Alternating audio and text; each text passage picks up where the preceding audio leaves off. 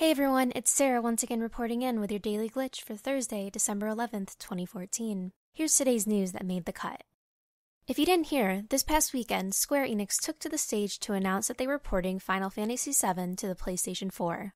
Many fans who have been waiting years for a remaster will need to wait longer, because this game has been confirmed as a straight port of the PC version, set to cost $16.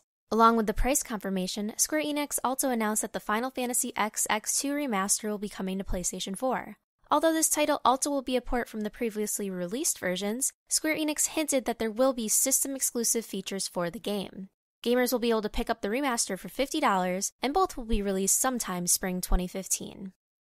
The developers of Stick It to the Man, an entertaining puzzle platformer, have announced their upcoming game Zombie Vikings. Considered a story brawler, you and up to 3 friends will take on the role of undead Vikings. It's your goal to fight through hordes of goofy characters as you hunt down Odin's missing eye. With its side-scrolling, chaos-driven gameplay that seems even more entertaining the more players that are involved, it may be a good idea to keep this game on your radar. Zombie Vikings is set to come out on the PlayStation 4 and PC sometime in 2015, but the devs do have hopes that the game will be available for the handheld market. Nintendo has been making headlines with their Amiibo sales. Over the weekend, some retailers have claimed that certain characters would be discontinued, causing a flurry of resales on eBay. Nintendo has finally spoken up about the claim of limited quantities, stating that high demand is the only reason why the popular figures are currently not on shelves.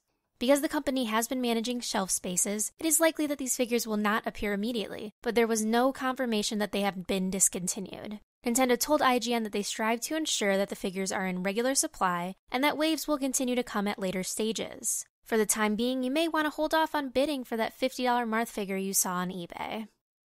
As the year winds down, many online sites and groups are discounting some major titles. If you haven't already checked it out, the Humble Store started their winter sale earlier this week. With hundreds of titles discounted and new deals every day, it is worth a daily look over to see if a title that you've been waiting to purchase has snagged a discount. And, in their classic Humble style, 10% of all purchases go towards charities like the American Red Cross and Child's Play. If you're willing to hold out for a week, the dates for the Steam Holiday Sale have been revealed. We can expect discounts to run from Thursday, December 18th through Friday, January 4th. We will keep you updated as further details are revealed. That's today's big news. Let us know what you think in the comments below. You can stay up to date on all things gaming by following us on Twitter at GlitchFeed or checking out our weekly GlitchFeed podcast on iTunes.